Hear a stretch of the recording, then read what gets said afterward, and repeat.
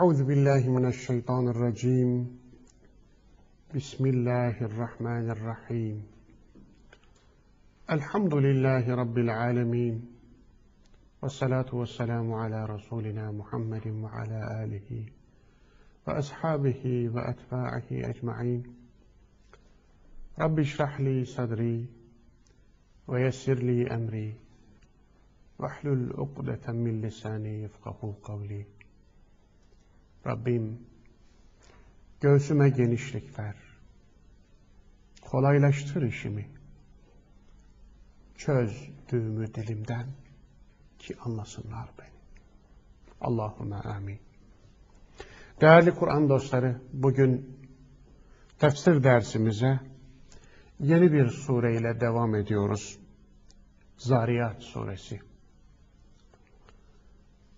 Bu sure adını girişindeki ayetten alır. Bukhari, İbn Atiyye, Kurtubi gibi otoriteler ve zariyat olarak anarlar bu surenin adını. Tirmizi ve diğer müfessirler ise ez-zariyat olarak anarlar.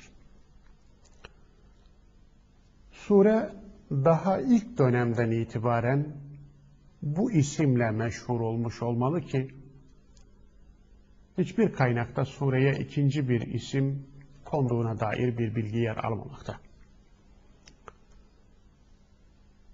Surenin iniş zamanı ittifakla Mekke, yani Mekke'de nazil olmuş surelerden biri Zariyat suresi. Cabir bin Zeyd'e göre, Cabir bin Zeyd, tabi'in alimlerinin büyüklerinden, 66. sırada yer alıyor nüzul sıralamasında. Tüm nüzul tertiplerinde Ahkaf, Gâşiye sureleri arasına yerleştirilmiş. Ahkaf suresinin 11. yılın başında ya da zayıf bir ihtimalle 10. yılın sonunda nazil olduğunu düşünürsek, bu surenin de onunla art zamanlı olduğunu kabul edebiliriz. Yani Zariyat suresi 10. yılın sonu ya da 11. yılın ilk yarısında nazil olmuş olmalıdır Mekke döneminde. Tüm ekollere göre sure 60 ayet. Surenin konusu baştan sona yaratılışın anlamlılığı ve amaçlılığı. Hiçbir şey anlamsız ve amaçsız yaratılmamıştır. Ve bu çerçeveden yola çıkarak insanoğlunun anlamlı ve amaçlı bir hayat yaşaması gerektiği üzerinde durulur. Ahiretin mutlaka hayatın öbür yüzü olarak algılanması, ahiret olmadan dünya hayatının bir anlam ve bir amaç taşımayacağı vurgulanır. Onun içinde ahirete iman etmeyen birinin hayatını kendi elleriyle anlam ve amaçtan yoksun bıraktığı ima ve ihsas edilmiş olur. وَمَا خَلَقْتُ الْجِنَّ وَالْاِنْسَ اِلَّا لِيَعْبُدُونَ ayeti bu surede yer alır. 56. ayettir. Ben cinleri ve insanları görünür görünmez, uzak yakın, tüm iradeli varlıkları bana, sırf bana kulluk etsinler diye, sırf bana iradeli bir tercihle kulluk etsinler diye iradeli yarattım. Açılımı böyledir. Dolayısıyla sure insana verilen iradenin ubudiyet amacıyla, yani insanın Allah'a kulluğunu yerine getirsin diye verildiğini, insan kulluk amacıyla emanet edilmiş iradeyi Allah'a isyanda kullanırsa iradeye ihanet etmiş olacağını böylece öğretmiş olur.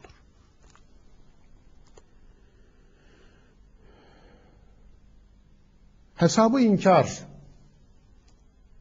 Allah'tan kaçmadır. Ahireti inkar Allah'tan kaçma isteğidir. Onun içindir ki sure Fefirru ilallah 50. ayetinde ey insan Allah'tan kaçamazsın. Hesaptan kaçamazsın. Eğer kaçmak istiyorsan bir tek istikamet var. Allah'a kaç der. Girişle sonuç arasında muhteşem bir uyum görürüz bu surede. Hele girişteki ayetlerin damağımızda bıraktığı o belgesel tadı gerçekten de unutulmaz bir tattır. İşte şimdi bu tadı almak için sureye giriyoruz.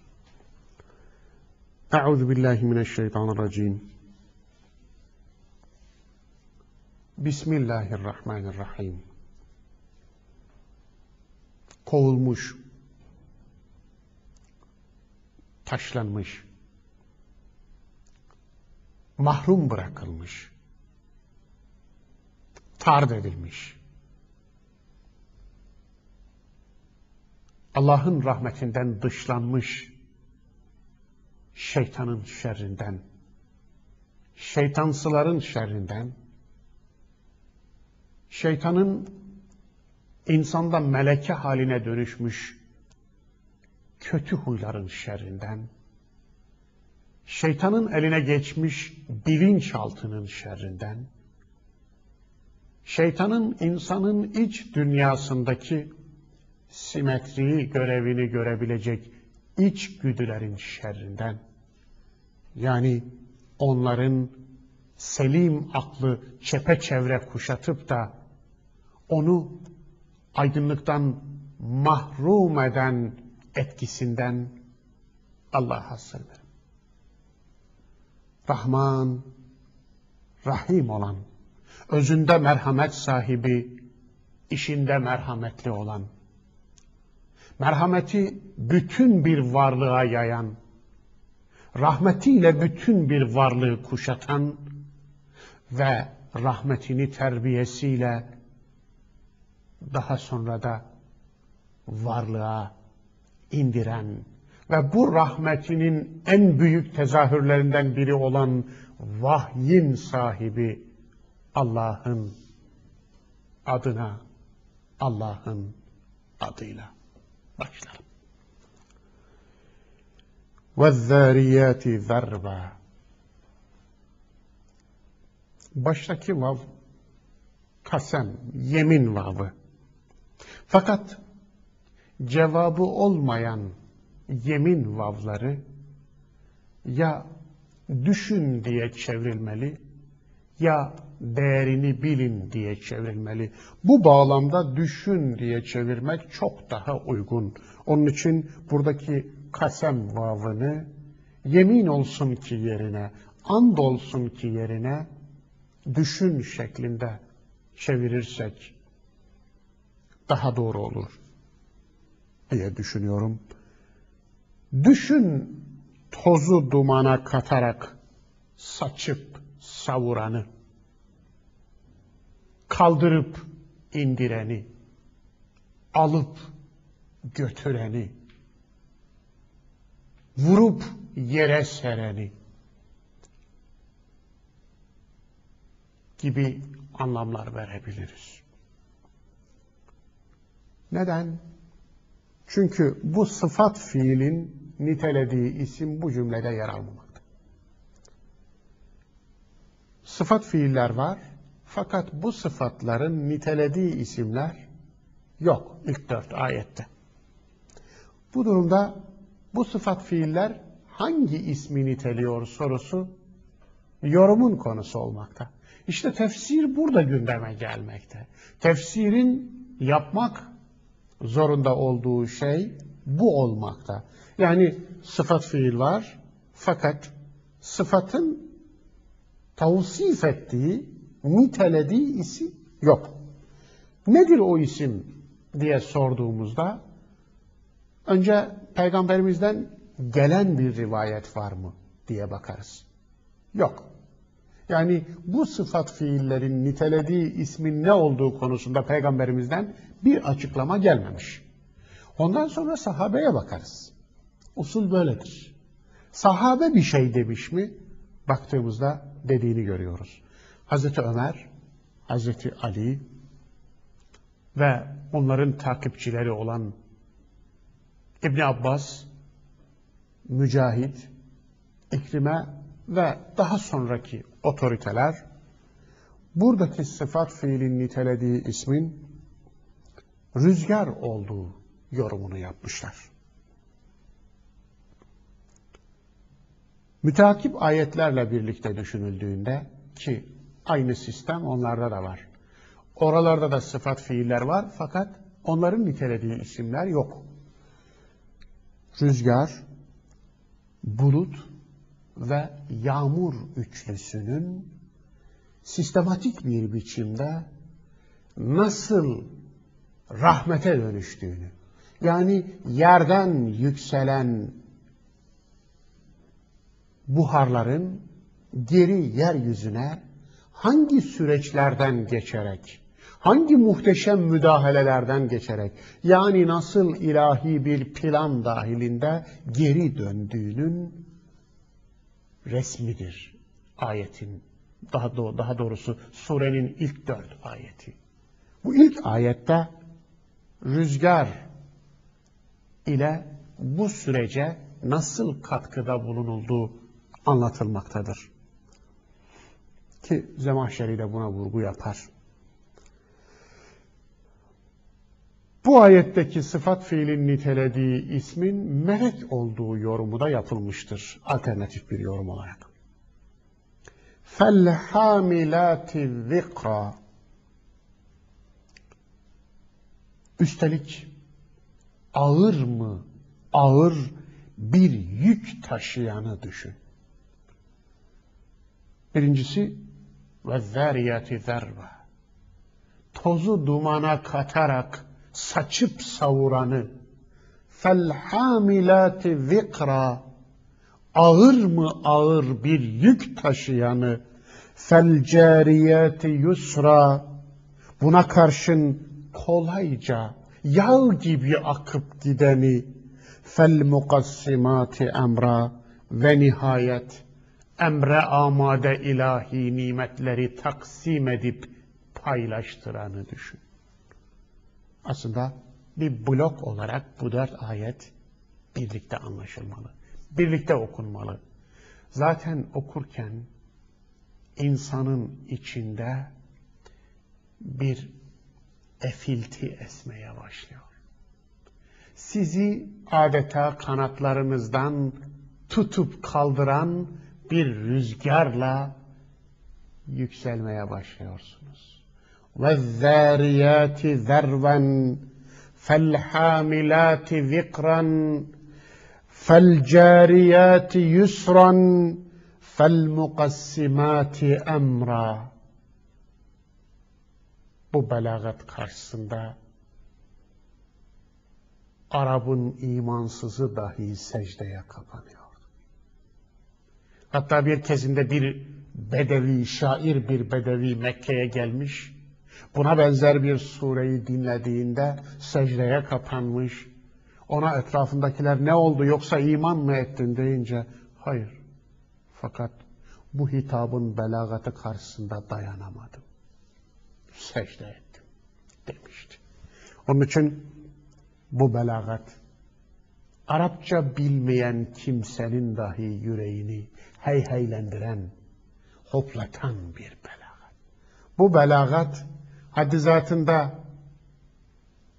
linguistik manada dil bilmese dahi onun ötesinde yürek diline hitap eden, kalbin kulağına hitap eden, tıpkı bir ormanın uğultusu, bir ırmağın şırıltısı, bir kedinin mırıltısı gibi tüm evrensel herkesin dinlediği, duyduğu, anladığı bir üst dil hükmündedir.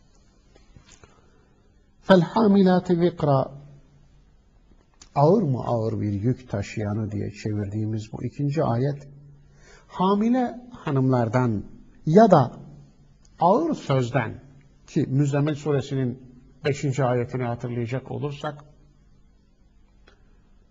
senulqi aleyke kavlen thakîle,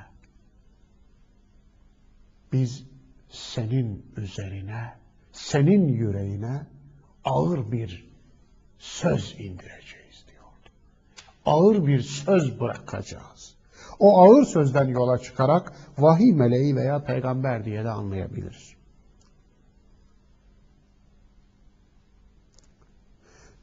Bu dörtlü ayetin son ayeti, bu dörtlü grubun son ayeti fel-mukassimati emra. Emre amade ilahi nimetleri paylaştıran, taksim eden anlamını verdiğimiz bu ayet, surenin 22. ayetiyle irtibat halinde. Ki surenin 22. ayeti, rızkınız ve size vaat edilenler göktedir diyordu.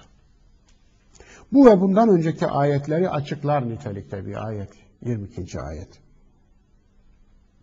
Hesap günü ile ilgili bir bağlam.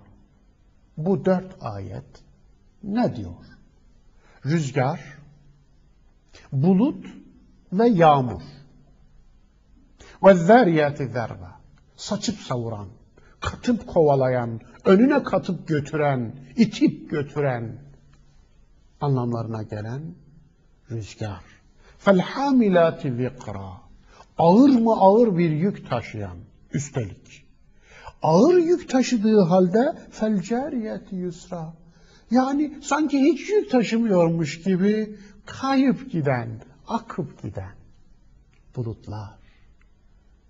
Hakikaten düşen yağmurun tonajını, ağırlığını düşündüğünüzde bu bulutlar bu kadar ağırlığı nasıl, hangi güçle, hangi yakıtla, hangi benzinle, hangi nükleer yakıtla, neyle çekiyor, hangi depoda götürüyorlar diye sormamak elde mi? Bazen bir yağmurda, bir seferlik yağmurda bilmem kaç 100 milyon ton su düştüğü tespit ediliyor. Bu kadar yüksek miktarda ve ağırlıkta bir su kitlesini gökte, bulutların üstünde taşıyan buluttur derseniz, taşıtan kimdir diye sormazlar mı? Eğer bu kadar miktarı siz bir araçla, uçakla taşımak isteseydiniz, orta çaplı bir şehrin üstünü kaplayacak kadar bir bulutun taşıdığı yağmuru 7.000 uçakla, kargo uçağıyla taşımanız gerekiyordu. 7.000 tane kargo uçağınız olacak. Bunlarla orta çaplı bir şehir büyüklüğünde bir bulutun taşıdığı yükü taşıyacaksınız. İşte bu. Onun için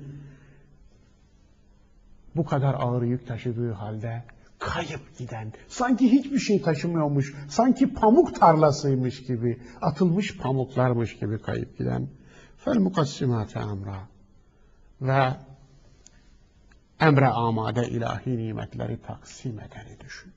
Peki neden düşünelim? Niye düşünelim? Düşünüp de nereye varalım diye sormak gerekmez mi? İşte bu soruyu sorarsanız bu ayetlerin bağlamını anlarsınız. Yağmur, bulut, rüzgar. Ruh tıpkı buharlaşan su gibi yok olmaz. Nasıl ki buharlaşan su geldiği yere geri döner. Veyahut da geri döner ve dönüş yeri vardır. Ruhun da mutlaka bir dönüş yeri vardır. Mutlaka bir dönüş yeri vardır. Bir yerden ayrılır, bir başka yere düşer. Su buharın, ruh yeniden dirilişin sebebidir. Sözün özü şudur. Hayatın posası için geçerli olan yasa, hayatın özü için haydi geçerli. Hayatın posası cesedimiz. Cesedimizi beslemek için Rabbimiz böylesine karmaşık bir yaratma sürecini insanoğlunun emrine amade kılmış. O halde ruhumuzu besleme süreciyle ilgilenmez. Nasıl ki su insanın bedenini besleyen kaynaksa, vahiy de insanın ruhunu besleyen kaynak. Onun için bu ayetler ahiretle doğrudan ilgilidir. Ey insan, bedenini ihmal etmeyen Allah, ruhunu ihmal eder.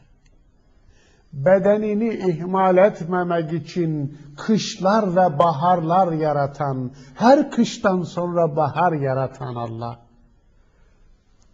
ruhun içinde bir yeni bahar yaratmaz mı? Neden öbür, yani kabuk için yarattığı bahara inanıyorsun da öz için yarattığı, yaratacağı yeni baharı inkar ediyorsun? Aslında soru bu.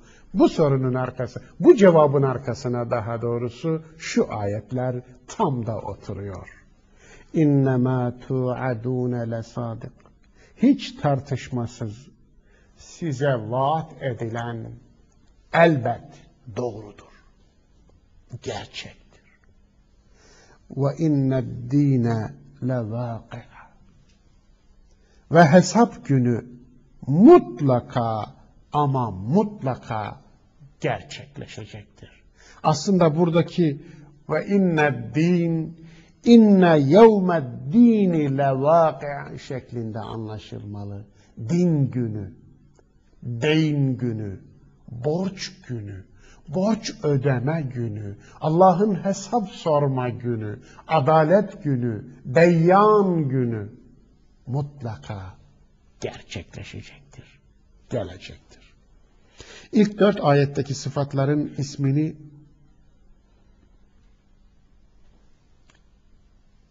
izah etmeye çalışmıştık. Ne olursa olsun bu isimler yeniden diriliş bağlamında ele alınmalıdır bu ilk 4 ayet.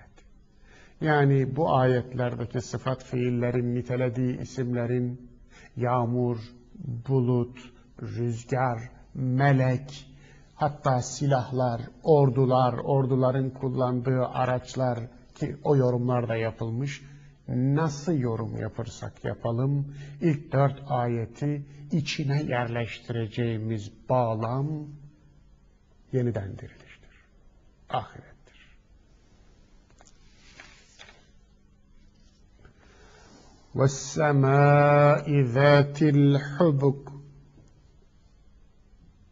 Düşün, bereketli, hareketli, oldukça cevval ve düzenli, hatta bir manaya göre asimetrik ve simetrik yollarla donatılmış semanın ihtişamını düşün.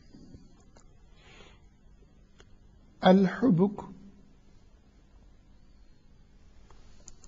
hibak, çöldeki kum tepelerinin ilk güneş gün doğumunda gölgelerinin oluşturduğu hareler, tepelerin dip noktalarındaki o kıvrım kıvrım, büklüm büklüm güzellikler. Hatta bundan dolayı Dalgalı saçların dalga diplerine de hibak denilmiş. Onun için aslında bu simetrik değil, asimetrik. Fakat oldukça da düzenli, oldukça güzel, çekici. Zaten simetrik olsa belki de kopyalanabilir. Ama o asimetrik yapısı içinde, simetrik olmayan yapısı içinde insanın içini alan bir güzellik. Yani hepsine sanki orijinal bir kalemle yapılmış, emek verilmiş gibi. Hiçbiri birbirine benzemeyen. Gök de böyle. Olağanüstü düzenlilikte bir asimetrik yapı. Aynı zamanda hareketli. Simetrik olsa bu hareketin neden herhangi bir kazaya yol açmadığını açıklayabilirsiniz. Onun için asimetrik yapı mutlaka ve mutlaka bir düzenleyiciyi, bir düzen sahibini, yani sürekli müdahaleyi gerektirir. Çöldeki o tepelerin kıvrım kıvrım hareleri de aslında hareketlidir. Çölde kum tepeleri saatte 1 metre hareket ederler rüzgarda. Onun için bir gün önceki tepeyi bir gün sonra yerinde bulamayabilirsiniz. Tıpkı deniz gibidir. Ne var ki denizden daha yavaş hareket ederler. Çöl böyledir. Gökteki yıldızlar da böyle. Onun için yörüngeleri sabit değildir. Değişkendir. Yani uzayda hiçbir yıldız aynı yeri 2 kez dönmez. Bizim günlerimiz de öyledir. Dünya da uzayda hareket ederken, güneşin etrafında dönerken, 2 yıl uzay içindeki koordinatlarda aynı yerde değildir. 2 gün de aynı yerde değildir. Çünkü sistem akıp gitmektedir. Sistemin içinde olduğu galaksi akıp gitmektedir. Yıldız adaları, gök adaları, gök adaların birleştirilmiş şekli olan galaksiler çiftliği akıp gitmektedir. Dolayısıyla 2 günümüz zamansal olarak dahi aynı değildir. Mekan olarak uzay koordinatlar açısından aynı değildir. Yani yeryüzü 2 günde aynı şeyi takip etmez yörüngeyi.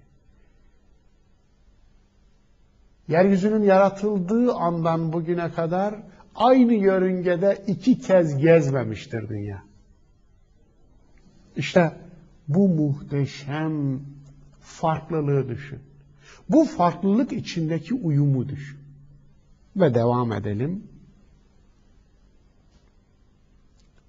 İnnekum lefî kavlin muhtelif.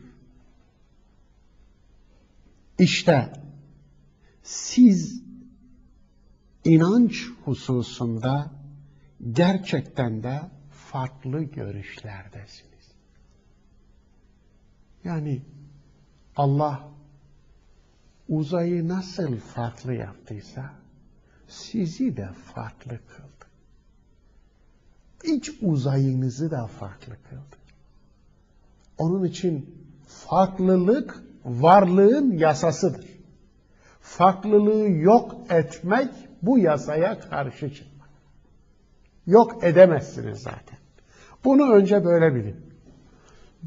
Ama buradan yola çıkarak Allah uzaya irade vermedi.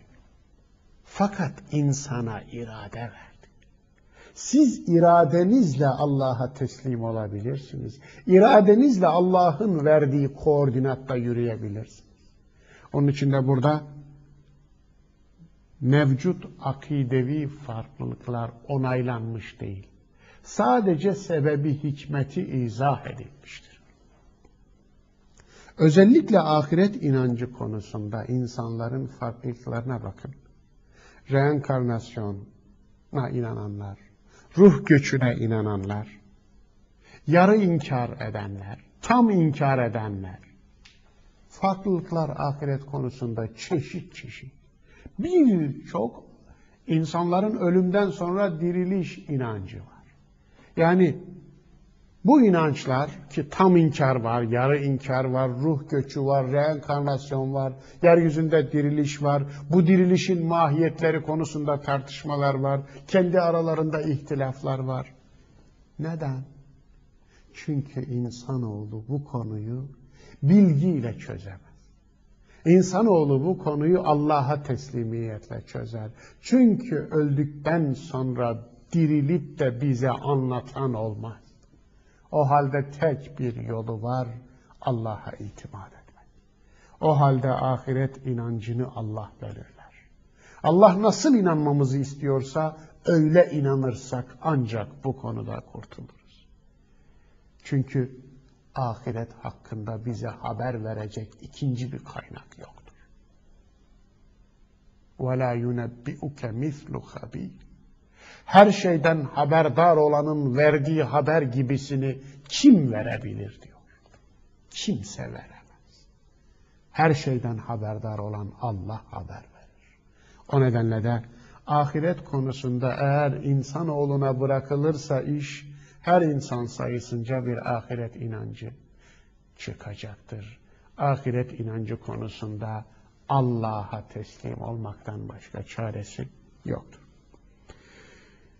يُؤْفَكُ عَنْهُ مَنْ اُفِكْ İşte bunu açıklayan bir ayette geldi. Ama savrulan kendi aleyhine savrulur. Yani bu konuda ille de yalan söylemek istiyorsa insan kendini aldatmış olur. Kendine yalan söylemiş olur. İstikametten sapan yalana sürüklenir. Ya da sapan sapıktır şeklinde de mana verebiliriz. Gerçekten sapan yalana sürüklenir. Bu konuda eğer Allah'ı dinlemezse insan sapar. Çünkü heva ve hevesine göre hareket etmiş olur. Manevi ve gaybi hakikatlerde akıl yürütmeyle gerçek bulunmaz. Akıl yürüterek ahireti nasıl anlayabilirsiniz?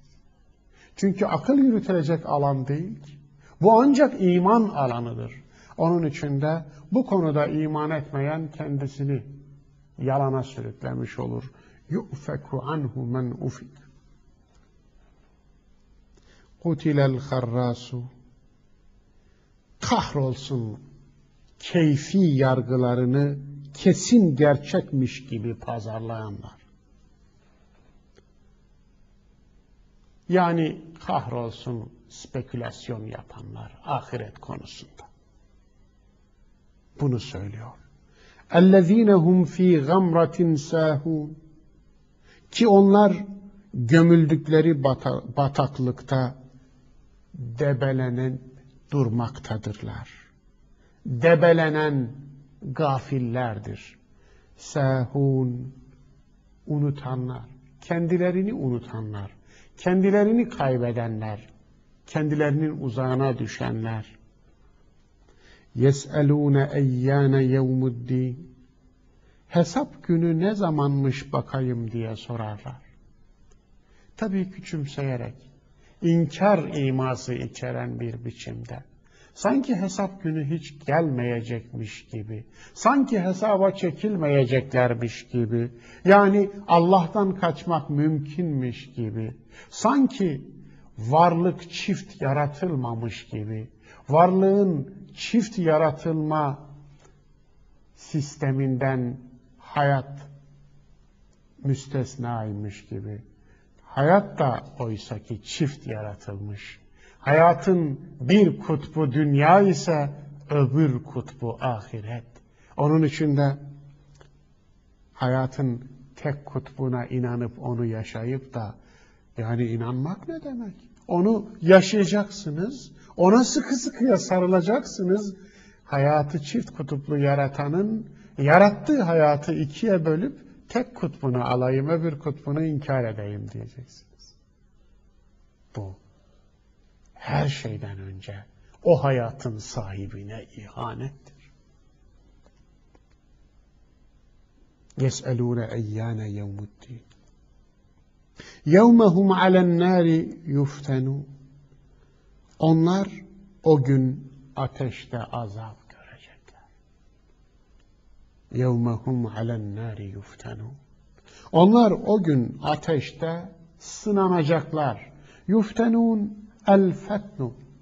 Potada madeni ergitip cevherini cürufundan, hamını hasından ayırmaya denilir. Arapçada bu kelimenin etimolojisi, kök anlamı bu. İnsanı bir maden sayın. İnsan madenini Allah saflaştıracak. Cevherini ortaya çıkaracak. Bu madenin içinde cevher var.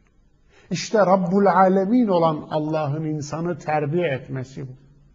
Yeryüzünde insan terbiye oldu. Yani cevheri ortaya çıktı, saflaştı. Saflaştıysa zaten doğrudan saf olanların arasına girecek. Çünkü güzele güzel yakışır. Cennet güzeldir, cennetlik de güzeldir.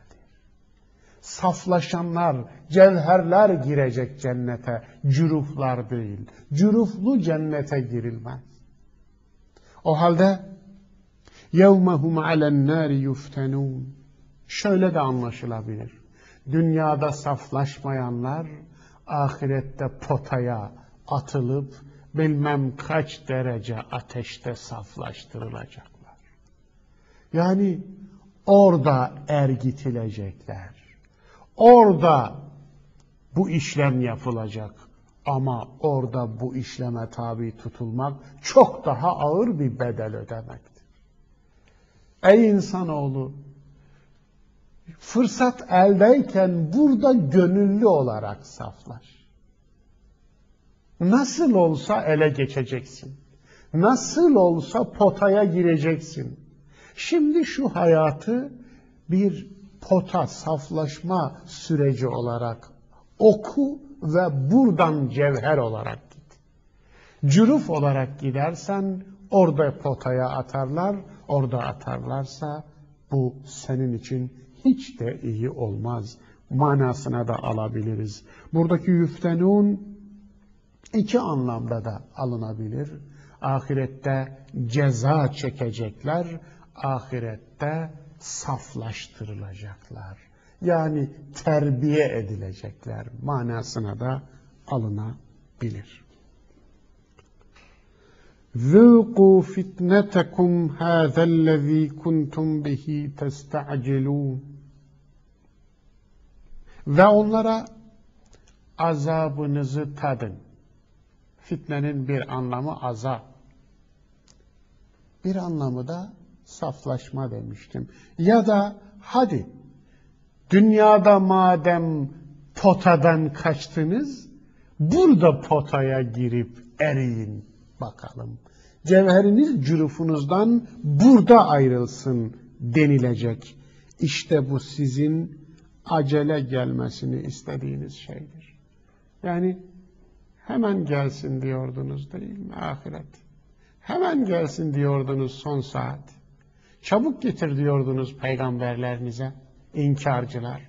Hadi o vaat ettiğin son saati getirsene diyordunuz. İşte geldi denilecek. İnnel muttakine fi cennetin ve uyun. Ne var ki?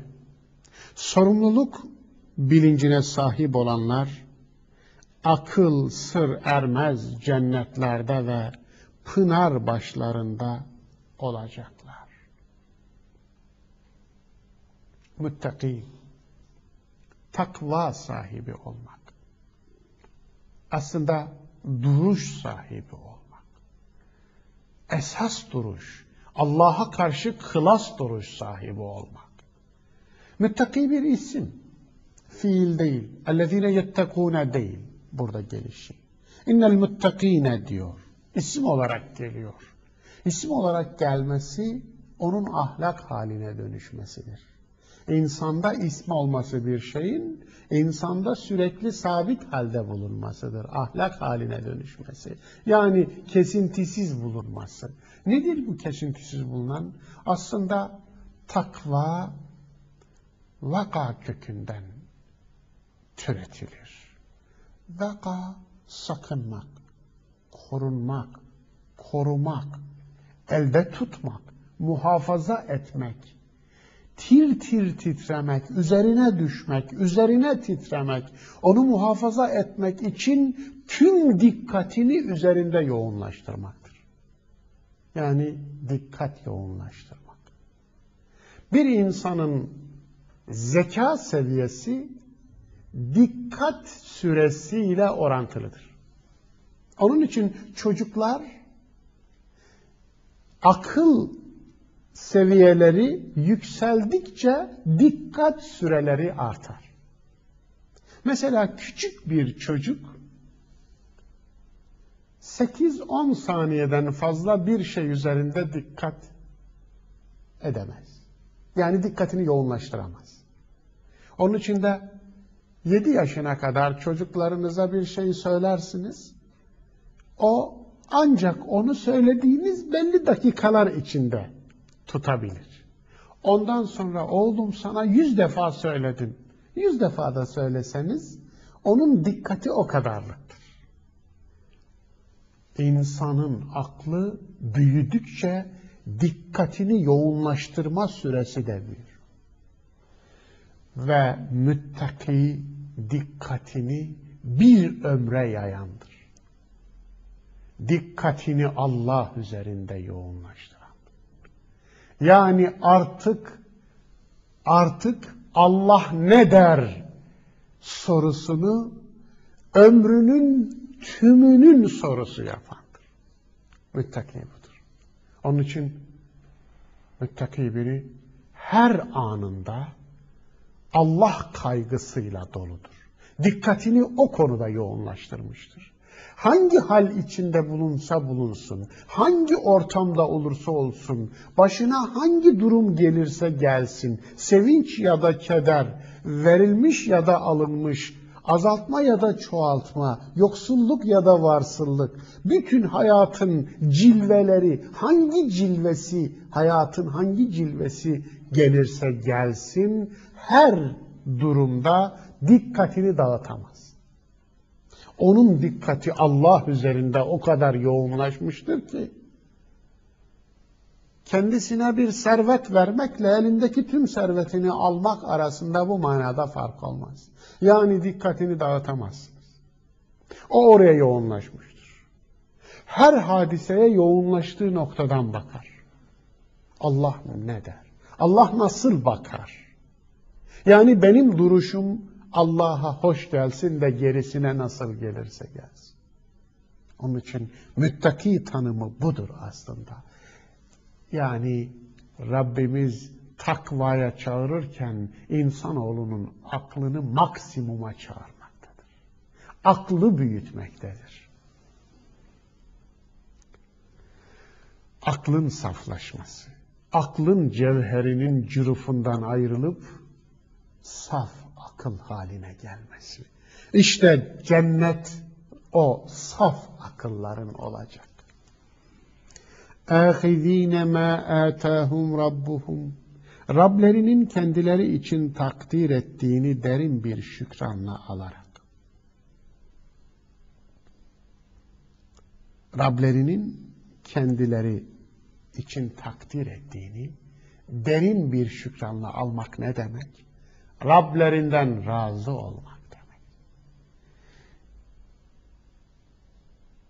Ya eyyetühen nefsül mutmainne irci'i ila rabbiki radiyeten merdiyye fedhuli fi ibadi ve dhuli cenneti. Ey Allah'la tatmin olmuş nefis. Ey Allah'tan aşağısıyla tatmin olmamış nefis. Ey cennetten aşağısına satılmamış, ucuza gitmemiş insan. Razı etmiş ve razı olmuş bir halde. Rabbini razı etmiş ve Rabbinden razı olmuş bir halde gir kullarımın arasına, gir cennetime. Fecr suresinin sonundaki bu ayetler de gösteriyor ki Allah'tan razı olmadan Allah razı olmaz. İşte burada da ahizine ma atahum rabbuhum onu diyor. Rablerinin kendisine verdiğinden razı olmuşlardır. İnnehum kânû qable zâlike muhsinin. Çünkü onlar zaten iyilerden idiler. Muhsinini Peygamberimizin açıklamasına göre çevirirsek eğer, çünkü onlar Allah'ı görür gibi yaşamıştılar. İhsan keenneke terahu. Onu görüyormuş gibi yaşamandır. فَاِنْ لَمْ تَكُنْ تَرَاهُ فَاِنَّهُ يَرَاكَ. Her ne kadar sen onu görmüyorsan da o seni hep görüyor diye tarif etmişti Peygamberimiz. İşte muhsinin, Allah'ı görür gibi yaşayanlar. Allah'ı görür gibi yaşarsa müttaki olur. Biraz önce takvayı izah etmiştim. Dikkatin Allah üzerinde sürekli yoğunlaşmaz. Rabbim ne der sorusunun hayata egemen bir soru haline gelmesi. İnnehum kânû qable zâlike muhsinîn kânû qalîlen minel leyli mâ yehceûn. Gecenin az bir kısmında uyurlardı. Ya da bu ayet iki şekilde de çevrilebilir. İki ayrı cümle olarak görülürse eğer, kânû qalîlen, bir zamanlar çok azınlıkta idiler müminler. Mâ yehceûn, o mâya da olumsuzluk mâsı anlamı vererek uykularından vazgeçmişlerdi. Uykudan vazgeçmişlerdi o azınlık oldukları dönemde. Ama birincisi daha tercihe şayan, kânû qalîlen minel leyli mâ yehceûn. Evet. Geceleri çok az uyurlardı. Neden böyle bir ayet geldi? Zımnen manası şu: uykunun denetimine girmezler. Uykuyu denetimi altına alırlardı. Yani uykunun kendilerini denetlemesine izin vermezlerdi. Uykunun kendilerini teslim ve esir almasına izin vermezler. Uykuyu teslim alırlardı. Uykuya teslim olmazlardı. Bunun zımni anlamı bu. Çünkü uykusunu daha denetim altına alamayan, hangi nimetin üzerinde otorite olup da hesap verecek? Daha uykuya teslim olan bir insan nasıl kendi iç denetimini sağlayacak? Daha uykusunu denetim altına alamayan bir insan nasıl içgüdülerini, arzularını, isteklerini, hırsını denetim altına alacak? Onun için işte gece üzerine Kur'an'ın bütün tavsiye ve emirleri uykuyu denetim altına alarak insanın hayatın atı değil, hayatın süvarisi olmasını hedeflemektedir. وَبِالْاَسْحَارِ هُمْ يَسْتَغْفِرُونَ. Ve seher vakitlerinde Allah'a yalvarırlardı. Onlar yaşarken, hayattayken işte böyle bir hayat yaşadılar da cenneti hak ettiler. Seher vakitlerinde Allah'a yalvarırlardı. Eshar, sehar, tekili, sühr ya da sehr ya da farklı farklı mastarlar halinde okunmuş. Şafakla güneşin doğumu arasındaki vakte sehar denilir. Aslında farkında mısınız bilmiyorum. Sihrle aynı köktendir. Sihir, sihr aynı köktendir. Ve anlam alanı aynıdır. Neden sehar, sihr ile aynı kökten? Çünkü insanın uykuyu büyülenmiş gibi uyuduğu vakit sabah namazının vaktidir. Sabah namazı onun için o vakitte farzdır. Büyülenmiş gibi uyur. Bedenin tabiri caizse tüm kapılarını kapadığı, biyolojik saatin bile durduğu bir zamandır. İnsan hücrelerinin en ölmeye yattığı zamandır. Adeta ölüm uykusu. Gecenin en ağır uykusu sabah namazı vaktidir. Ve en ağır olduğu zamanda kaldırmaktadır bizi Allah. Yani namaza kalkmamızı emrettiği zaman uykunun en sihirli olduğu zaman, uykunun büyüsünü boz. Uyku seni büyülemesin, sen uykuyu büyüle. Uykunun büyüsünü bozamayanlar nasıl hayatı denetim altına alırlar? Nasıl hayatın efendisi olurlar? Nasıl gecenin ve gündüzün yiğidi olurlar? Abidi olurlar? Mücahidi olurlar? Uyku denetimine almış, daha uykuyu bile denetimine almamışsa o tiryakidir. Tiryakinin tiryakisi olduğu nesne, tiryakinin öznesidir. Tiryakilik nesneliktir. Eğer uyku tiryakisi ise uykunun nesnesidir. İnsan ise özne olmalıdır. Uyku ona bir nimet olarak verilmiştir. Nimet insanı esir almamalıdır. Nimet insanın atıdır. İnsan nimetin süvarisi olmamalıdır. İşte burada وَبِالْاَسْحَارِ هُمْ يَسْتَغْفِرُونَ derken ayet insana uykunun büyüsünü boz. Uykunun büyüsünü bozarsan hayatın süvarisi olursun. Cenneti hak edenler hayatın atı değil, hayatın süvarisi olanlardır demek istiyor.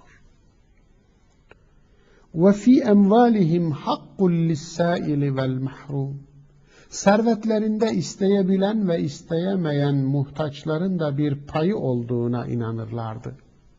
O cennetlikler hayattayken, dünyada yaşarken böyle meziyetlere sahip oldukları için cennete kavuştular. Yani servetlerinde isteyen, es-sail vel mahrum, istemekten hazer eden, kaçınan, isteyemeyen kimselerin de bir payı olduğuna inanırlardı ve tabii ki inanınca verirlerdi. Mahrum insan olması şart değil. Razi'nin de isabetle ifade ettiği gibi hayvan da dahil buna tüm canlılar girer. İsteyemeyen, istemekten aciz olan, ihtiyacı var fakat dili yok. Dili yok. Yani ille de dili olup isteyemeyen insan değil, aynı zamanda hayvan, dili yok. İhtiyacını biliyorsun, görüyorsun. Aç. O da dahildir buna.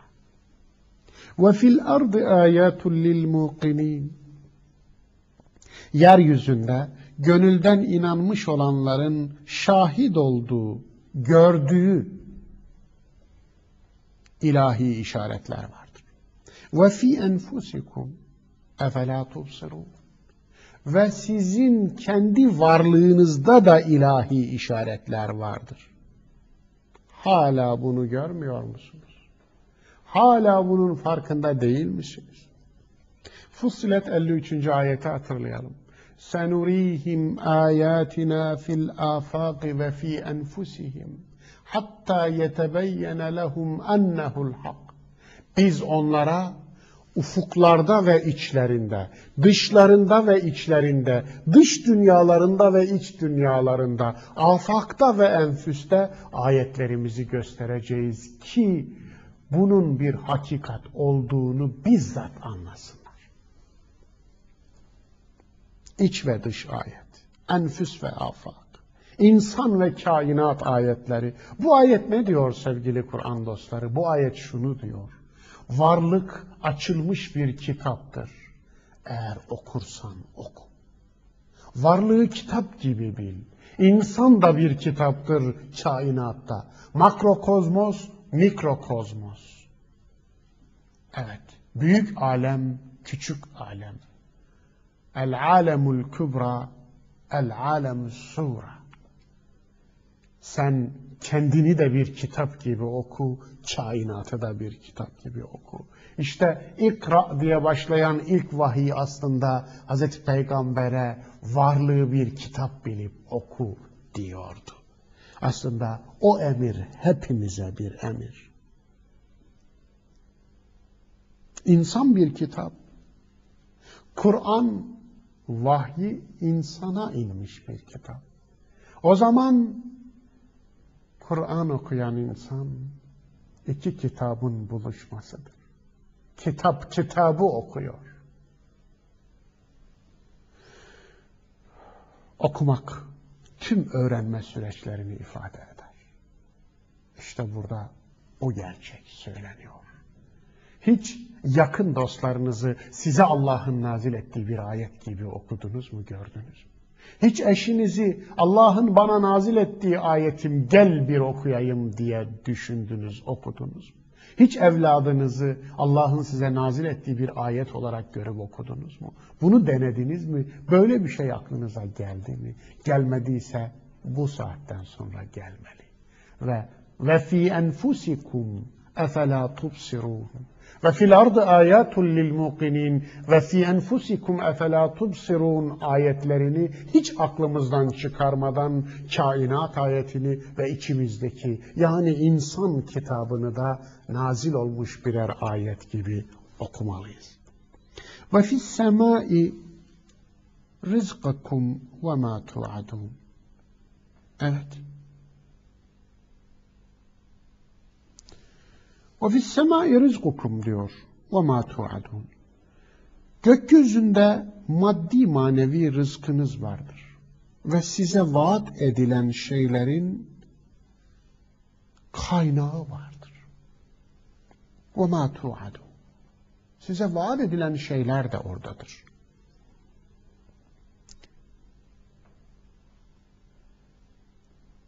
Saadetiniz de felaketiniz de gökten iner.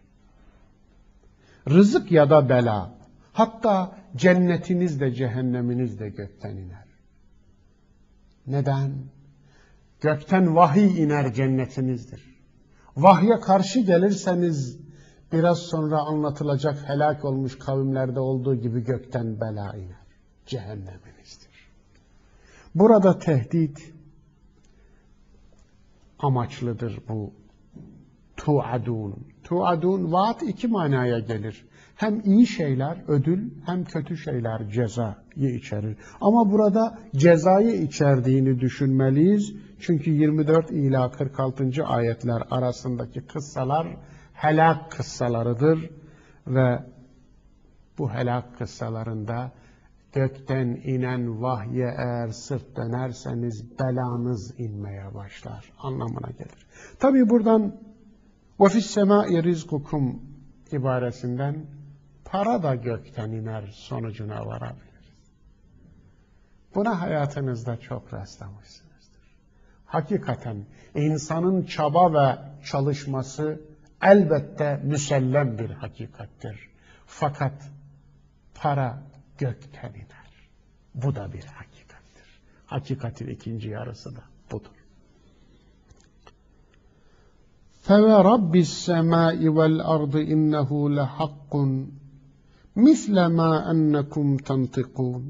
Göğün ve yerin Rabbine andolsun ki bu yeniden diriliş en az sizin konuşma yeteneğiniz kadar gerçektir.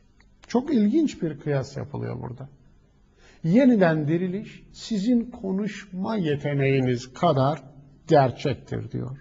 Benzetme ilginç. Konuşma yeteneğiyle yeniden diriliş arasında nasıl bir benzerlik var? Ahiret yaşama sürecinin sonucu,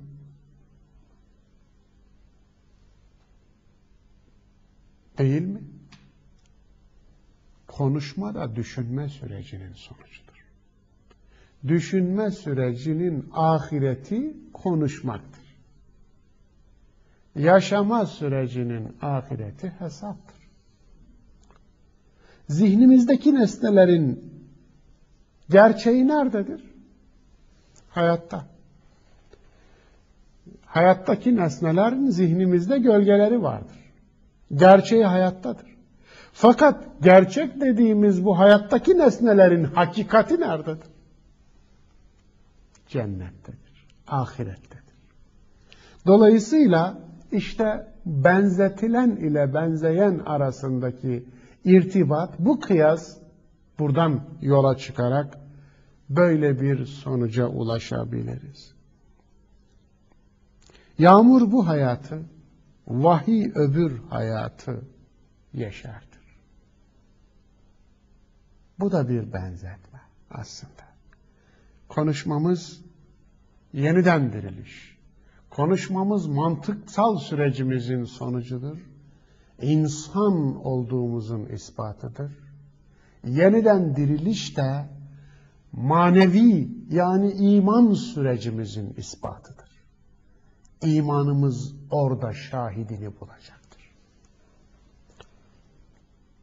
Hel etâke hadîthu dayfi İbrahim'el mukramin. Şimdi yukarıda gökten iner dedi ya, rızkınızda belanızda. Şimdi bela nasıl gökten iner? Eğer gökten inen manevi rızık olan vahye sırt dönerseniz neyle karşılaşırsınız? Onun cevabı olan kıssalar geldi. İbrahim'in ilahi ikrama mazhar olmuş konukları hakkındaki kıssa sana ulaştı mı?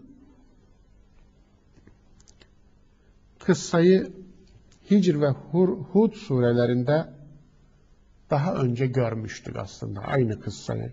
Bu surede vurgu daha farklı yapılıyor. Helak sürecine vurgu yapılıyor.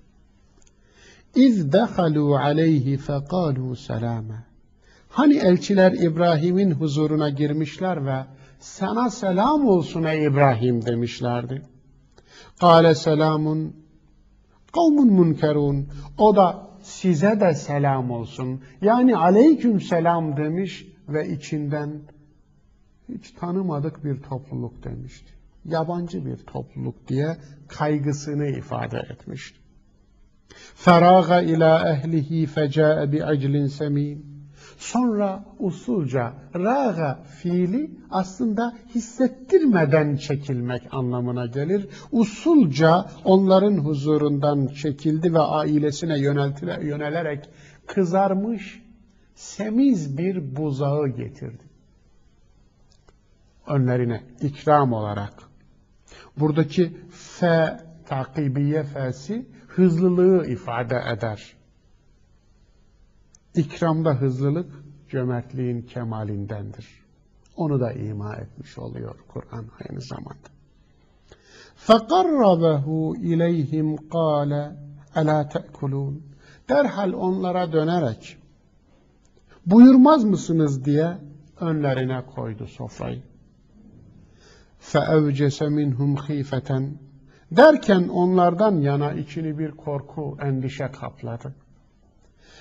قَالُوا لَا تَخَفْ وَبَشَّرُوهُ بِغُلَامٍ عَلِيمٍ. Onlar dediler ki endişeye gerek yok. Endişeye mahal yok. Yani bizden korkma. Ve onu peygamberlik bilgisi verilmiş bir çocukla, oğlan çocuğuyla müjdelediler. Çift kutupluluğun hayattaki yansıması bu ayetler dostlar. Biri ifna, diğeri ihya. Bakınız, gelen konuklar, melekler, elçiler, inne ma'al usri yusran ayetini ifade edercesine bir toplumu helak için gelmişken bir tarafa da müjde veriyor. Üsrün yanında yusr, yusrün yanında usr. Zorluğun yanında kolaylık, kolaylığın yanında zorluk. Yani dikenin yanında gül, gülün yanında diken. Lut kavmini helak için gelen elçiler İbrahim'e oğlan çocuğu müjdeliyorlar. Uzun süre çocuksuzlukla imtihan edilen bu aileye. فَأَقْبَلَتْ امْرَأَتُهُ فِي صَرَّةٍ فَسَكَّتْ وَجْهَهَا وَقَالَتْ عَجُوزٌ عَقِيمٌ. Bunun üzerine karısı ileri çıktı ve ellerini yüzüne vurarak kısır bir koca karıdan ha diye vaveylayı bastı. Fi sarratin ibaresini ben öyle çeviriyorum. Çığlığı bastı. Bir kısır koca karıdan ha dedi.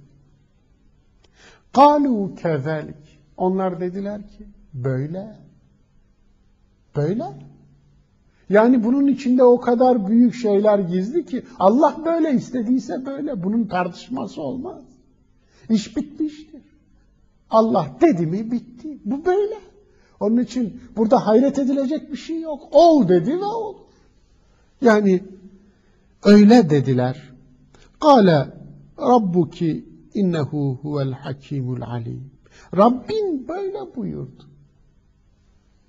Şüphesiz odur hikmet sahibi, her şeyi bilen odur. Kâle femâ hatbukum eyyuhel murselûn. İbrahim, peki ey elçiler dedi, nedir bu olağan dışı ziyaretinizin gerçek sebebi? Olağan dışı ziyaret, çünkü melekler asli suretlerinde, melekler veyahut da insan suretinde gelmeleri normal bir olay değil. Sık görülen bir olay değil, bir peygamber için bile. Onun için bu olağanüstü bir olaydı. Zaten hatb normal olaylara söylenmez. Yan anlam olarak müthiş, sıra dışı, olağanüstü olaylar için kullanılan bir kelime. قَالُوا اِنَّا اُرْسِلْنَا اِلَى قَوْمٍ مُجْرِمِينَ. Onlar, biz dediler, günaha gömülüp gitmiş bir topluma gönderildik.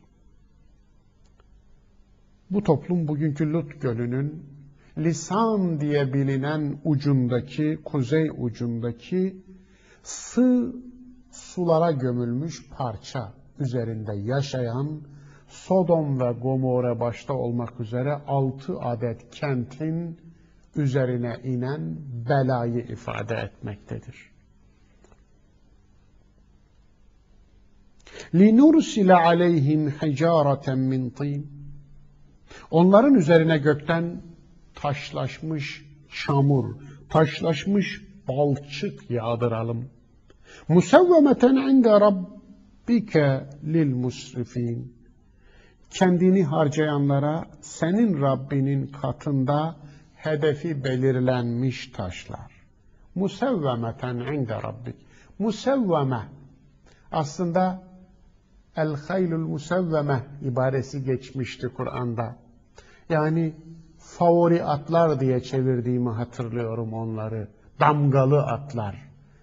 Burada da müsevveme aslında işaretli, damgalı, güdümlü mermi demek. Aslında güdümlü taşlar. Adrese teslim. Adeta adresi üzerine yazılmış, adrese teslim. Adrese teslim bela. Eğer bir belanın üzerine adresi yazılmış, senin adresin şu, var ve bul onu denmişse, işte o müsevvemedir. فَأَخْرَجْنَا مَنْ كَانَ ف۪يهَا مِنَ الْمُؤْمِنِينَ. Derken müminlerden orada bulunanları çıkarttık. Kuruyla yaşı birbirinden ayırdık. Bunun anlamı bu. فَمَا وَجَدْنَا ف۪يهَا غَيْرَ بَيْتٍ مِنَ الْمُسْلِمِينَ. Zaten orada bir hane dışında hiçbir Müslüman bulamadık. Teslim olanlar selamet bulurlar. Buradaki gayre beytin muslimin bu. Müslimin bu. Yani Allah'a teslim olanları selamete erdirdik. Teslim olsalar da selamete ererlerdi diğerlerdi. Ve terakna fiha ayeten lillezine yehafûnel azâbel elîm. ve elem verici bir azaptan korkacak olan kimseler için orada bir işaret, bir remiz, bir simge, bir mesaj bıraktık. Nasıl bir işaret bu? Kavli mesaj işte bu ayetler. Tarihi mesaj işte oraya inen belanın insanlık dilinde anlatılması. Ve tabii ki fiili mesaj da şu anda o helak bölgesinin gözle görülecek kadar belirgin olması. Lisan isimli o parça, gölün derinliği 400 metre olmasına rağmen Lisan isimli o parça 40 metrede. Bıçakla kesmiş gibi duruyor.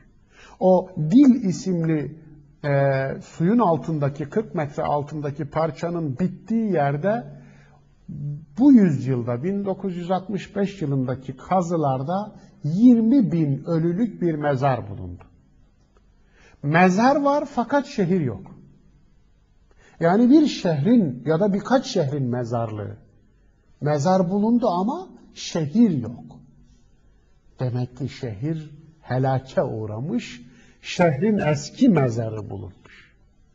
Bu da bunun tipik bir göstergesi. Ve fi Musa, aynı mesaj Musa kıssasında da var. İz erselnahu ila firavune bi sultanin mubin. Hani biz onu açık ara muktedir kılan bir güçle Firavun'a göndermiştik. Sahibini muktedir kılan, sultan bu, sahibine iktidar veren, muktedir kılan bir belge. Tabii bunların başında Hz. Musa'ya verilen mucizeler geliyor. فَتَوَلَّى بِرُكْنِهِ وَقَالَ سَاحِرٌ اَوْ مَجْنُونَ. Fakat o iktidarına, gücüne, kuvvetine, dünyevi iktidarına güvendi. Musa'ya karşı çıktı. Üstelik o ya bir büyücü ya da bir delidir dediler. Yani kendilerine mucizelerle gelen peygamberin mucizelerini büyüyle karıştırdılar. Onu büyüye indirgediler. Ve peygamberin olağanüstü yetkilerini de deliliğine verdiler. Fetevella bir rukni. Çok ilginç. İktidarına güvenerek sırt döndü diyor. Güç ve iktidara güvenmek. Ahlaksız güç. Allahsız güçtür. Aslında ayet bunu söylüyor. فَأَخَذْنَاهُ وَجُنُودَهُ derken biz de onu ve ordusunu enseledik. فَنَبَذْنَاهُمْ فِي الْيَمِّ وَهُوَ مُلِيمٌ. Hepsini denize döktük.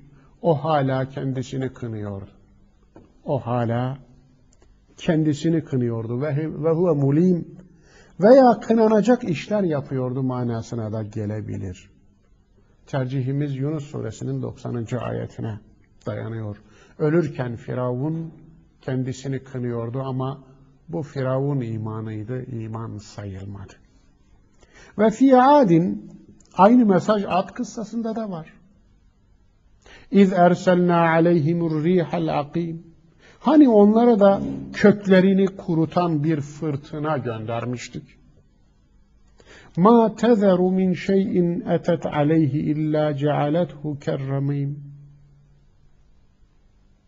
Bu fırtına geçtiği yerde hiçbir şey, hiçbir canlı bırakmaksızın hepsini kül edip göğe savurdu. Ve fi Semude iz qîle lehum temette'û hattâ hîn. Yine aynı mesaj Semud kıssasında da vardı. Hani onlara da sınırlı bir süreliğine siz de bir safa sürün demiştik. Siz de safanızı sürün, kâm alın bakalım böyle elinize verdiğimiz nimetleri istismar ederek. Ad ve Semud kavmi hep bir arada gelir. Tarihsel olarak birbirinin devamıdır, bu doğru. Çünkü Ad kavminin başına bela geldikten sonra geri kalanlar kuzeye göç etmişler. Bugün Medain-i Salih diye anılan Arabistan'ın kuzeyindeki yerleşim bölgesine yerleşerek orada mesken tutmuşlardı. Bu iki kavmin birbiri ardınca gelişi aslında daha derin bir nükteyi barındırır. Ad kavmi çölün bittiği yere sahil şeridi boyunca bugün Hadramevt, Ölü Yeşil diye bilinen yere muhteşem bir uygarlık kurmuşlardı. Ama yapı taşları, yapı malzemeleri kum idi. Kerpiçten yapıyorlardı. Uygarlıklarının temel malzemesi kerpiçti. Bela gelip de tüm uygarlıklarını yerle bir edip kendilerini helak edince kafalarını değiştirecekleri yerde malzemeyi ve vatanı değiştirdiler. Vatanı değiştirdiler. Burada bela geliyor, gidelim kuzeye. Güneyde olmadı, gidelim kuzeye. Yapı malzemesini değiştirdiler. Eskiden kerpiçten yapmışlardı uygarlıklarını. Şimdi kayaları oydular. Yani altı kaya gibi üstü kaya diye reklam yapıyorlar ya. Öyle bir şey. Yani herhalde şöyle düşünmüş olacaklar. Malzemeyi değiştirdik aldık, artık bela gelmez. Ve bela Semud'da da yakaladı onları. Evet. Anlaşıldı ki malzemeyi değiştirmekle olmuyor. Kafayı değiştirmek lazım. Bakış açısını değiştirmek lazım. Onun için Kur'an'da hep bu ikisi bir arada gelir. Yani kafayı değiştirmeden, Allah'a karşı duruşunuzu değiştirmeden malzemeyi değiştirmek bir şey ifade etmez demeye getiriyor. فَاَعْتَوْ عَنْ اَمْرِ رَبِّهِمْ Nitekim onlar Rablerinin emrine karşı gelmişlerdi. فَاَخَذَتْهُمُ السَّائِقَةُ وَهُمْ يَنْظُرُونَ Ve onlar bön bakarken bir bela şimşeği kendilerine enseleyiverdi. فَمَا اسْتَطَاعُوا مِنْ قِيَامٍ وَمَا كَانُوا مُنْتَصِرِينَ Ne yerlerinden doğrulmaya ne de yardım almaya fırsat bulabildiler. Hiçbirine fırsatları kalmadı, mahvolup gittiler. وَقَوْمَ نُوحٍ مِنْ قَبْلِ Daha önce de Nuh kavmi helak olmuştu. اِنَّهُمْ كَانُوا قَوْمًا فَاسِقِينَ Çünkü onlar da yoldan çıkmış bir topluluk idiler. Lut kavmi pişmiş toprak ile, Nuh kavmi ve Firavun su ile, Ad kavmi rüzgarla yani hava ile, Semud kavmi ateş ile helak oldu. Burada bu örnekler bu dört unsura dikkatli çekiyor. Kadim hikmette maddi varlığın dört aslı var. Ateş, toprak, su, hava. Adeta maddenin aslı, size bir emanet olarak bırakılan maddeye ihanet ederseniz, ihanetinizin cezasını aynı maddeyi bela olarak göndeririz, çekersiniz mesajı veriliyor gibi. وَالسَّمَاءَ بَنَيْنَاهَا بِاَيْدٍ وَاِنَّا لَمُوسِعُونَ Bütün bir göğü kendi güç ve kudretimizle biz inşa ettik ve onu sürekli genişleten de biziz. Sema uzay burada bu ayette. Bi'eydin diyor, el anlamına gelen yedin çoğulu olduğu gibi te'yidin türevi de olabilir. O zaman gücümüzle anlamına gelir. Modern kozmolojinin genişleyen evren modeli burada lemusiun, onu sürekli genişletmeyiz şeklinde gelen ibareyle de destekleniyor olabilir ki İbn Zeyd, Razi, İbn Kesir gibi kadim otoriteler de bunu böyle anlamışlar. Yani bu yeni bir anlayış veya modern bilimin bir keşfine dayalı bir yorum değil. Bunu eski otoritelerimiz de böyle anlamışlar. Bu genişlemenin bir yerde duracağı ve geri döneceği de Enbiya suresinin 104. ayetinde anlatılmış. وَالْعَرْضَ فَرَشْنَاهَا فَنِعْمَ الْمَاهِدُونَ Yine de biz göğü genişlettiğimiz gibi yeri de yayıp döşedik ama sıradan döşemedik. Ne muhteşem döşedik. Şimdi ve gelecekte daha güzel dünyalar inşa etmeye bir ima var gibi burada. وَمِنْ كُلِّ شَيْءٍ خَلَقْنَا زَوْجَيْنِ لَعَلَّكُمْ تَذَكَّرُونَ Her şeyi çift, zıt kutuplu yarattık ki düşünebilesiniz. İlginç. Üzerinde çok düşünülmesi gereken bir ayet değerli dostlar. Zevceyn, 3 şeye delalet eder. 1, zıtlara. 2, çiftlere, eşlere. 3, çeşitliliğe. Zımnen, Allah dışındaki her şey anlamına gelir bu. Leyse kemislihi şey. O bildiğiniz bir şeye benzemez. Herhangi bir şey gibi değil. Dolayısıyla düşünme faaliyeti ancak zıtlarla mümkün. Zıtlar olmasaydı düşünemezdik. İnsan tasavvuruna daha baştan yerleştirilmiş zıtlar. Eşyanın mahiyetini idrak edebilmemiz bu yüzdendir. Allah'ın mahiyetini idrak edemememiz zıttı olmadığı için, eşi olmadığı için, benzeri olmadığı içindir. Bu da böyle bilin. Fefirru ilallah. O halde Allah'a kaçınız. Ey insan, Allah'tan kaçamazsın, bari Allah'a kaç. Şüphe yok ki ben onun katından size gönderilmiş apaçık bir uyarıcıyım. İnni lekum minhu nezirun mubin. Ve la tec'alû ma'allahi ilahen âkhar. Allah'la beraber başka hiçbir şeye ilahlık yakıştırmayın.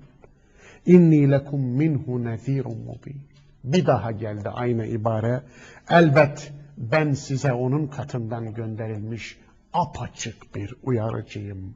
Yani ben sizin jandarmanız değilim. Ben sizi ondan gelecek bir beladan da koruyamam. Ben sadece size onun mesajını ulaştırırım. كَذَٰلِكَ مَا أَتَى الَّذ۪ينَ مِنْ قَبْلِهِمْ مِنْ رَسُولٍ اِلَّا قَالُوا سَاحِرٌ اَوْ مَجْنُونَ. İşte böyle. Daha önce de gelmişti. Firavun anlatılırken şimdi de benzer bir ibare geldi. Onlardan öncekiler kendilerine gelen her peygambere mutlaka sihirbaz ya da mecnun dediler. Mecnun ya da bir anlamı cinlerin tasallutuna uğramış. Sihirbaz dediler, mucizeleri anlamazlıktan geldiler. Mecnun dediler, peygamberin tek başına toplumu dönüştürme arzusunu anlamazlıktan geldiler. Yani bu kadar kararlılık ancak, yani peygamberliğini itiraf edemeyince ancak deli olmalı dediler. Zaten peygamberliğini itiraf etselerdi kurtulacaklardı. Yoksa menfaatini bilen bir adam koca bir toplumun inancını karşısına alıp tek başına dağlara karşı yürür mü? Onun için deli dediler. Anlamadılar. Etevâsav bihi belhum kavmun tâgû. Yoksa onlar bunu birbirlerine miras mı bıraktılar? Ama hayır. Belli ki onlar azgın bir kavimdiler. Belki de birbirlerini hiç görmediler bile. Nasıl birbirlerine miras bırakacaklar ki? Fakat ne oldu? Haberdar bile değildiler. Fakat aynı tasavvur ve aynı bakış açısı onları aynı sonuca götürdü. Yani aynı yerden baktılar, aynı gördüler. Aynı sonuca ulaştılar. Kalpleri birbirine benzedi diyordu ya Kur'an. Teşâbehet kulûbuhum. Kalpleri birbirine benzedi. Aynı düşününce farklı zamanlarda birbirlerinden hiç haberleri olmasa da aynı sonuca ulaştılar. Tabii ki aynı yaşayanlar aynı helak sürecine tabi olurlar. Ahirette de aynı yerde buluşurlar. فَتَوَلَّ عَنْهُمْ فَمَا أَنْتَ بِمَلُومٍ. Artık onlardan yüz çevir. Böyle yaptığın takdirde kınanacak değilsin. Yani seni ayıplamayız. Onlardan yüz çeviri ben şöyle anlıyorum değerli dostlar. Gündemini düşmanın oluşturmasın. Kendi gündemini izle. Gündemini onlar belirlemesin. İşine bak. Antitez olma. Tezini sürdür. Ben böyle anlıyorum ve hepimize bu emir aynı zamanda. وَذَكِّرْ فَاِنَّ الذِّكْرَى تَنْفَعُ الْمُؤْمِنِينَ. Ve uyarmayı sürdür. Uyarmaya devam et. En azından bu uyarının müminlere yararı vardır. Yani kafirlere yararı olmazsa uyarma, müminlere yararı olur. Onun için yahu bunlar küfrü inadide, bunlara hiçbir faydası olmayacak diyerek uyarıdan vazgeçme. Ey muhatap! Bildiğin doğruları ısrarla söyle. Çünkü hidayetin kime geleceği belli olmaz. Çünkü kimin yürek kapısının ne zaman açılacağını kimse bilmez. Hiç ummadığın yürek kapısı ummadığın bir zamanda açılabilir. 40 kez söylersin olmaz da 41. kez söylediğinde kapılar ardına kadar açılır. Hem sonra senin görevin hakikati paylaşmak ve duyurmaktır. İnsanların yüreklerini evirip çevirmek senin işin değil, Allah'ın işidir. İnneke la tehdi men ahbebte velakinnallâhe yehdi men yaşa. Sen sevdiğini hidayete ulaştıramazsın. Fakat Allah dilerse dilediğini hidayete ulaştırır. Yani tabii ki Allah aklını kullananları, iradesini kullananları, doğru kullananları hidayete ulaştırır. Onun için sen görevini yap. Bu mutlaka birilerine fayda edecektir. Kafirlere etmezse müminlerin imanını artıracaktır. وَمَا خَلَقْتُ الْجِنَّ وَالْاِنْسَ اِلَّا لِيَعْبُدُونَ. Ben cinleri ve insanları sadece bana kulluk etsinler diye iradeli bir varlık olarak yarattım. O iradeli parantez içinde bir açıklama notu olarak çevirdim. Bu ayet değerli dostlar, insanın yaratılış amacını ele veren ayetlerden biri. Zımnen açılımı şöyle: ben görünür görünmez, uzak yakın, ins ve cin bu anlama gelir. İns ve cinnin tüm çağrışımları bu iki çiftte toparlayabiliriz. Görünür görünmez, uzak yakın tüm bilinçli varlıkları. Neden ins ve cin gelmiş? Çünkü bu ikisi de bilinçli. Bilinç ortak paydasında toplanıyor. Burada aslında söylenen tüm bilinçli varlıkları ben niçin yarattım biliyor musun ey insanoğlu? Niçin yarattım? Sırf kendi iradeleriyle bana kulluk yükümlülüğünü duysunlar diye iradeli bir biçimde yarattım. Evet. Zemahşeri'den yola çıkarak böyle bir açılım yaptım. Her varlık ona kul. Öyle değil mi? Yer ve gökler de onun kulu. Yerleri ve gökleri yarattıktan sonra yerlere ve göklere yönelerek diyor ki, ister istemeyerek, ister isteyerek gelin. Onlar da galeta eteyna ta'i. Biz isteyerek geldik dediler. Bu tabii ki mecaz olabileceği gibi iradesiz varlıkların hal diliyle söylemeleri şeklinde bir dramatizasyon da olabilir. Ama onlarınki ityan ile ifade ediliyor. Taat ile ifade ediliyor. Fakat insanın Allah'a kulluğu ubudiyetle ifade ediliyor. İtyan ile değil, taatla değil, ubudiyetle. Neden? Çünkü ubudiyet bilinç ister. Kulluk bilinç ister. Bilinçsiz kulluk olmaz. Onun içindir ki bilinçli varlıklar ubudiyetle mükelleftir. Bilincin insana verilmesinin hikmeti ubudiyettir, kulluktur. Burada söylenen şudur: İnsan mutlaka kul olacağı bir kapı arar. Çünkü her varlığın tabiatına Allah kendi görevini yüklemiştir. Yaratırken bir varlığın tabiatına görevini yüklemiştir. İnsanı da yaratırken tabiatına bir görev yüklemiştir. Bu görev kulluktur. Bu görevden dolayı insan kul olur. Ama Allah'a kul olmak zorunda değil. Çünkü iradeli varlıktır. Kul olacağı bir kapı arar. Kendi nefsine kul olur, eşyaya kul olur, paraya kul olur, makama kul olur. Kul olacağı bir şey bulur, putlara kul olur. Onun içindir ki Allah iradeyi verdikten sonra kendinden başkasına kul olmayı da yasaklamıştır. İnsanın tabiatına yüklediği o kulluk cibilliyetine dikkat çeken bir ayettir bu ayet. Ma uridu minhum min rizqin ve ma uridu en yut'imun.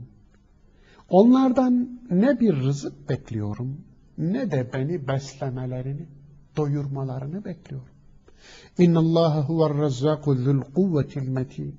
Çünkü Allah, evet, bütün rızıkları veren sınırsız güç ve kudret sahibi O'dur, Allah'tır. Burada söylenmek istenen ne? Açık. Kulluktan çıkarı olan kim sorusunu sor ey insan. Allah'a kul olmaktan kimin çıkarı var? Allah'ın çıkarı var mı? Ya eyyuhannas, de ki, kul ya eyyuhannas, ey insanlık. Entumul fukarâ'u ilallah. Evet. Siz Allah'a muhtaçsınız. Vallahu huvel gani. Allah'sa hiç kimseye muhtaç değil. Kendi kendine yetendir. Yani Allah'a, sırf Allah'a kulluk etmek, emrinden çıkarı olan Allah değil, kuldur. Bundan çıkarı olan tek taraf, kul tarafıdır. فَاِنَّ لِلَّذ۪ينَ ظَلَمُوا ذَنُوبًا مِثْلَ ذَنُوبِ أَصْحَابِهِمْ. Bakın, elbette kendilerine kıyanların payına düşen, seleflerinin payına düşenin aynısıdır. فَلَا يَسْتَعْجِلُونَ. Şu halde bu payı almak için acele etmelerine hiç gerek yok. Zenub, sakaların su dağıttığı büyük su kabı. Burada bu kabı kevserle de zehirle de doldurmak insanın iradesine kalmıştır.